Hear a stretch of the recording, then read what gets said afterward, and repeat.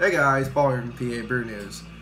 Just got out of the shower, having a nice time after work, just chillaxing.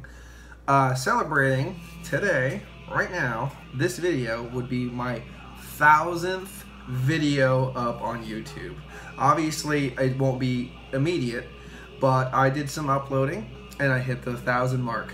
You know, so this will be my 1000th upload, and it will be published in time. So thank you for everybody who supported me. I couldn't believe when I hit 100. Cannot believe I hit 1,000. The first 100 videos I did were PA brews, and this will be no different. To celebrate my 1000th video, not review but video, I have a PA brew here that I've never actually seen anyone review before, so I don't know what to expect.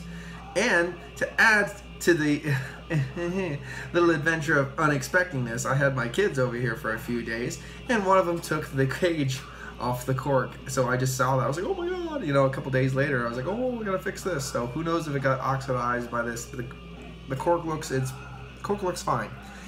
2010 vintage of the Arctic Alchemy from Fegley's Brew Works.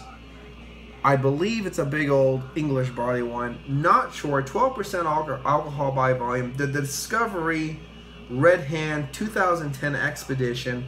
Bought this at J&H, I believe, in the Dallas Plains, Wilkes-Barre area of Pennsylvania. TheBrewWorks.com, Hamilton Street, Allentown, Pennsylvania. Everything's on Hamilton Street in Allentown. Everything worth going to, apparently. Anywho. And yes, brewed by Allentown Brew Works, also known as Fegley's Brew Works. I believe there's a thing in Bethlehem they have too. Anywho, big old bottle, cork and cage, Arctic Alchemy. This label is issued by us, Discoveries of the Red Hand. So again, there is the label, Discoveries of the Red Hand, Arctic Alchemy. I don't know anything about this brew, saw it, picked it up. I believe it's about 18 bucks if I remember what the label looks like, the price that I saw. Gonna undo this cage. I do have a cough. I'm getting over a cold that I've had for quite a long time. So I feel good. You know, that's good. Just got out of the shower. I do have a cough, so I do apologize to people for me coughing if I do let out some hacks and stuff. Now this is fun. You gotta manhandle this a little bit.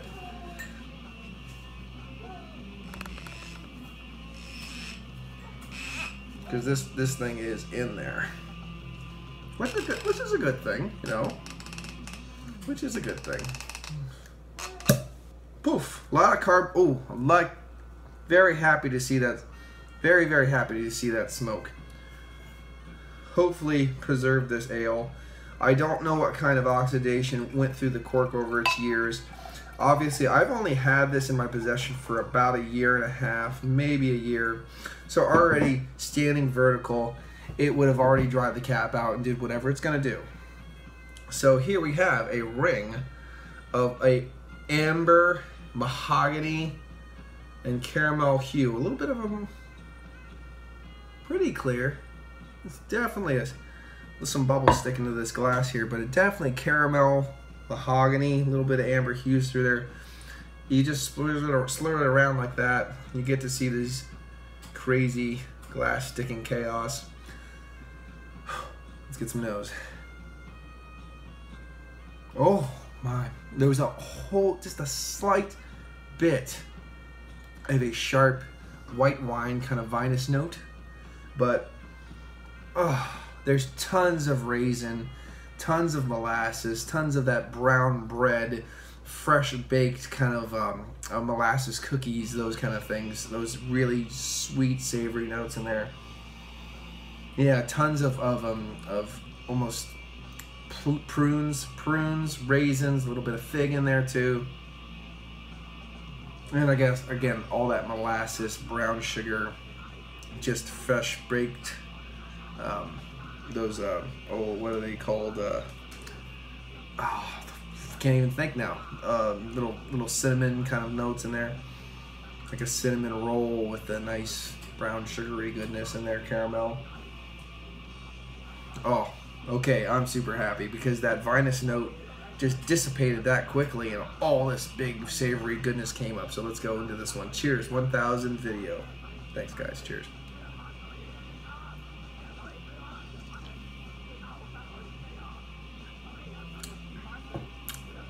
It's a medium body overall, tapering down to the low side of a medium body, almost to the low side, the high side of a low body. The body is very odd. It goes into medium and kind of tapers out, but there's nice and a lot of beautiful flavors going on.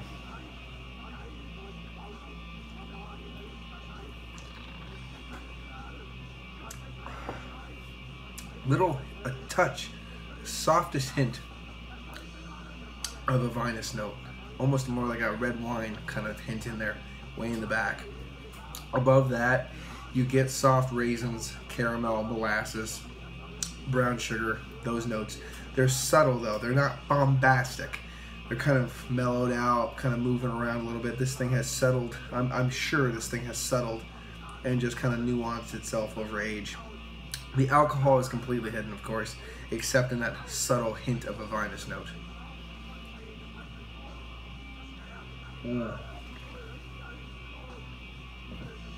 This was, I think, $18, as I said when I bought it.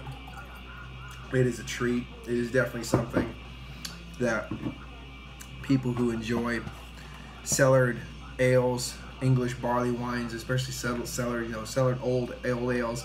This tastes like a little bit of an English barley wine and a little bit of an old ale kind of popped together a little bit.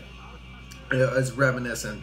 Almost George Gale's Prize Old Ale, which I believe was actually my 100th video. It reminds me of this. So that's pretty interesting.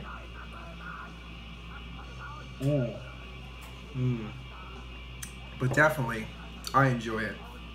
I definitely enjoy it. I'm going to sip on this, enjoy my kind of morning, take a little nappy poo, do my things. But I want to say thanks everybody again for my 1000th video, coming along, subscribing.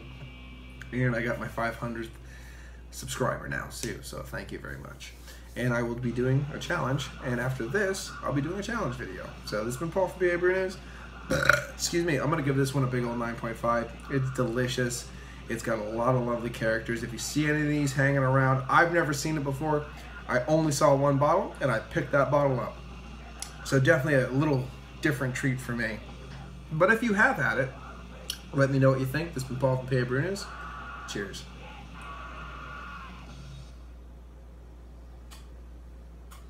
Have a good one. Bye.